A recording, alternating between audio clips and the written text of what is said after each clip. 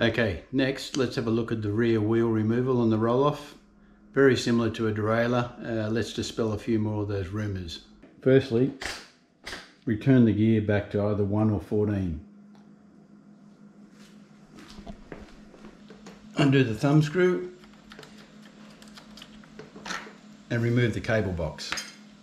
Using a 5mm Allen wrench, loosen the adapter. Same on the right. The clicking gear here are the Nordlock washers. Remove the right hand side, drop the wheel down and pull it out. Refitting the wheel. Just watch the cable box. You need to align the dropouts.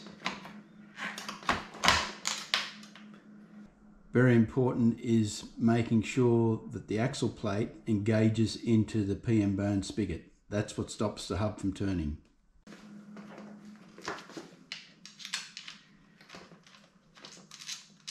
$5mm spanner.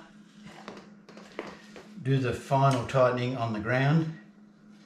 Make sure your gear is in 1, because your gear down here is in 1. Refit the cable box